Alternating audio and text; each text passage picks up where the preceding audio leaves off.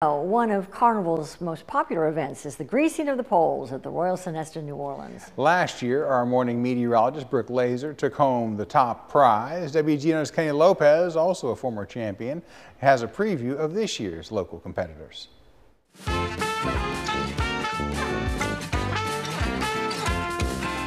Back in the day, hotel engineers at the Royal Sonesta, New Orleans, greased the poles for practical reasons during Mardi Gras.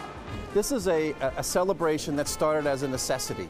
It started really as a safety concern. So the goal of the greasing is to make sure that the partiers don't climb up these poles. But if they tried to climb up, they would quickly fall down and slide down. Over the years, the pole greasing has turned into a Bourbon Street extravaganza, with local celebrities competing to be the top greaser.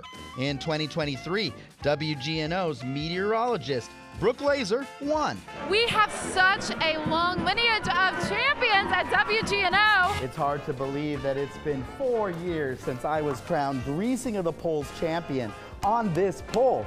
But this year, who are the greasers? We've got reality TV star from MTV's The Real World and The Traitors, Trishelle Canatella. I am so excited to be a greaser. It's one of my favorite events in New Orleans, and I hope that you all come out to support me. Mwah. Two social media influencers, Emily Smith and Tracy.